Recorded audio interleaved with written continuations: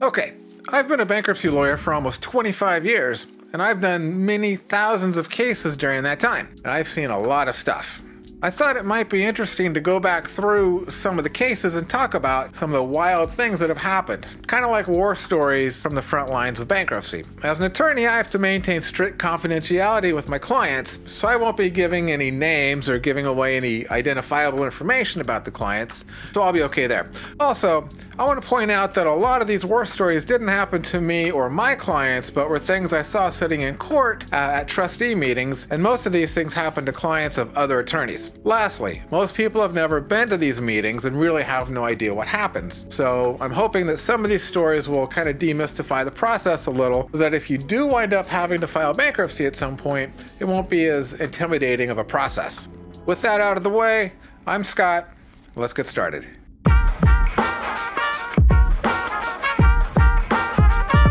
For context, this is the procedure in a Chapter 7 bankruptcy. Once the case is filed, the bankruptcy court assigns the case to a Chapter 7 trustee, whose job it is to examine the debtor and administer the estate.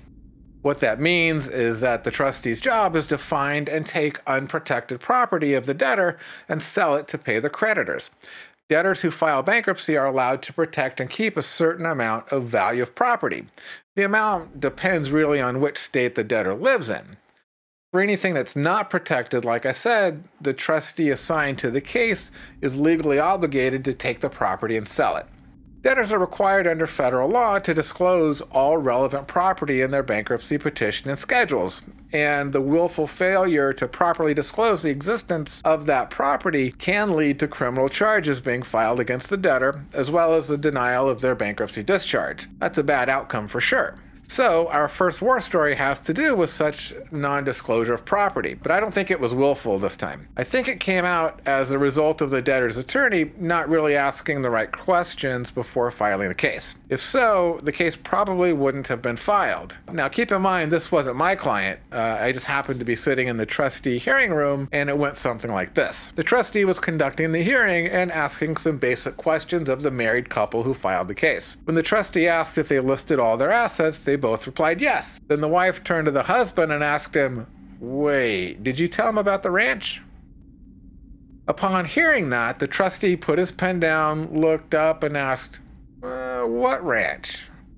Turns out the husband and a family member had been left a ranch in Colorado or something, which was not disclosed, and as I recall, couldn't be protected. Pro tip: if you ever see the color drain from the face of a bankruptcy lawyer, you know some property is going to change hands.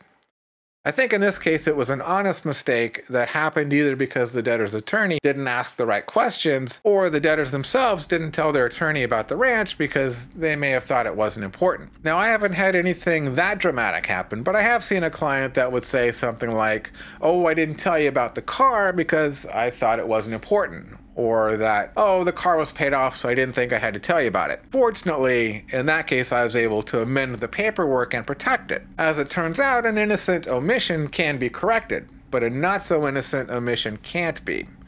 Let's just say that you're much better off discussing these things with your attorney before anything gets filed. It's a lot easier to fix it beforehand than to try to fix it after the case is filed. Besides, that's what your attorney's getting paid for, to protect you, even sometimes from yourself. At another hearing, again, not my client, the trustee asked a similar question of the debtors. "Did you list all your assets?" Or something to that effect. The debtor said yes, and I knew something was up when the trustee asked specifically if they owned a house. The debtors replied, "No."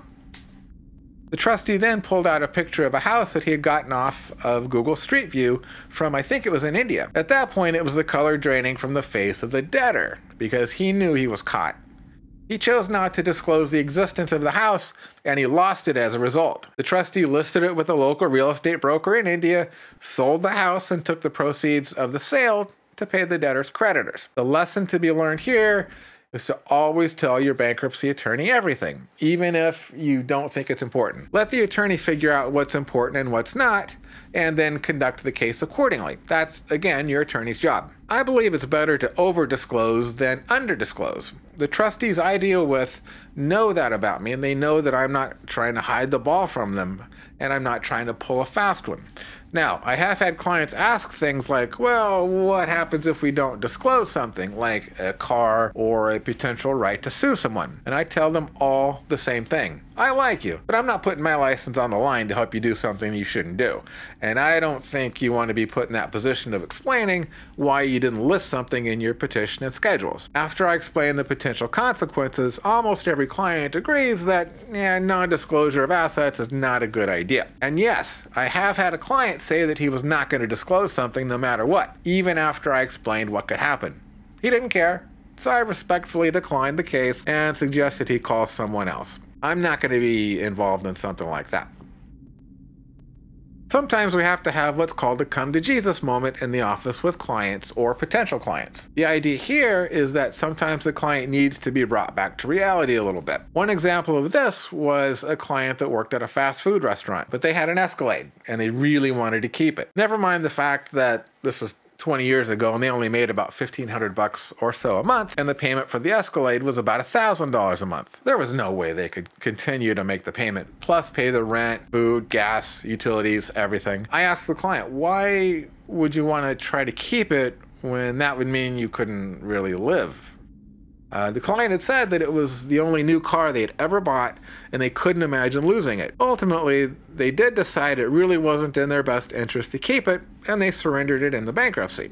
Since then, the bankruptcy law has been amended to give bankruptcy judges the right to not allow a debtor to keep a vehicle if it's clearly against their best financial interest to be on the hook for a car that is either way too far upside down or the payment is just too high to justify keeping the car under the circumstances. And I get it. I understand it. If your identity is kind of wrapped up in that car, whatever, it's tough. It's tough to give that up, but sometimes you just have to. This come to Jesus moment really happened a lot during the foreclosure crisis of 2008 and 2009. I had so many clients who were losing their houses as a result of the housing crash. Their monthly payments skyrocketed because they bought a house using an adjustable rate mortgage, and after the rate adjusted, the payment went so high they couldn't afford the payment anymore. On top of that, housing prices had crashed, so their house wasn't worth anywhere near what they owed on it. I had probably 1,000 consultations, literally, where I had to explain that in the end, it was just a house, and they would have other opportunities to buy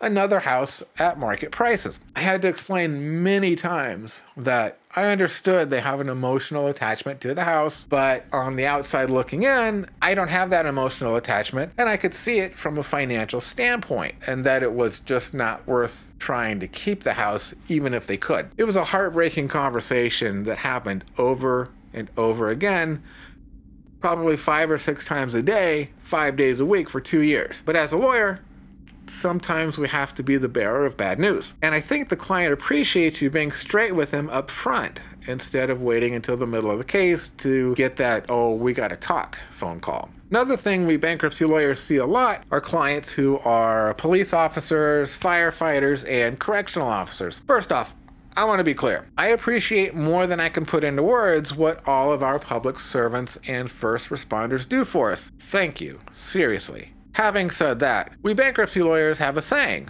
and that is, cops, firemen, and correctional officers are all just one jet ski away from financial ruin. That's because it's easy to overspend on things like sea-doos and whatever, which of course means you need a trailer to haul them, then you need the fifth wheel to stay in, then you need the big F-250 to haul it all around, and of course you're making payments on all this from that overtime income. Keep in mind, I've had clients that make more on overtime than they do on their regular time, and that could be a lot of money. And like I said, it's easy to adjust your lifestyle based on that higher income. I get it. But when the overtime gets cut, all of a sudden the income isn't what you're used to, and you can't make the payments on all that stuff, and then bankruptcy becomes a real possibility. Lastly, we have to talk about spouses and ex-spouses. We know that financial troubles are one of the most common reasons for divorce, and as you might imagine, seeing couples go through bankruptcy kind of touches on their marital problems, and I get to see it all. I've had a couple sit across the desk from me, and when I hand them a pen to sign something, one of them will look at the other and say, "You sign it. You're the one that got us here." Other times, I'll have a client who wants to give back a car in their bankruptcy. The rub is that the ex-spouse still has the car and is not making the payments, so they're going to lose their car. I've had a client say, "F him. He cheated on me anyway." To close this out, I've had a trustee tell me that his favorite people are ex-spouses because they'll call him, tell him all the stuff their ex didn't list in their bankruptcy but should have, and of course that means more stuff for the trustee to take and sell to pay creditors. I hope you enjoyed this behind-the-scenes look at what can happen in a bankruptcy, and I hope you hit the like and subscribe buttons so you'll know when I post more videos like this. In the meantime, if you want to find out about the top 5 myths in bankruptcy, you can click on the next video. Thanks.